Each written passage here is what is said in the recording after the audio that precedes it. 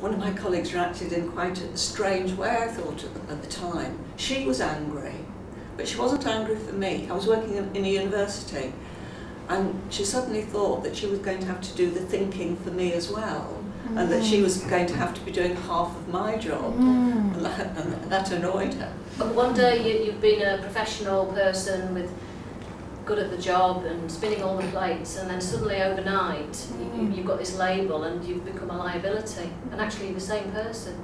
It's double whammy.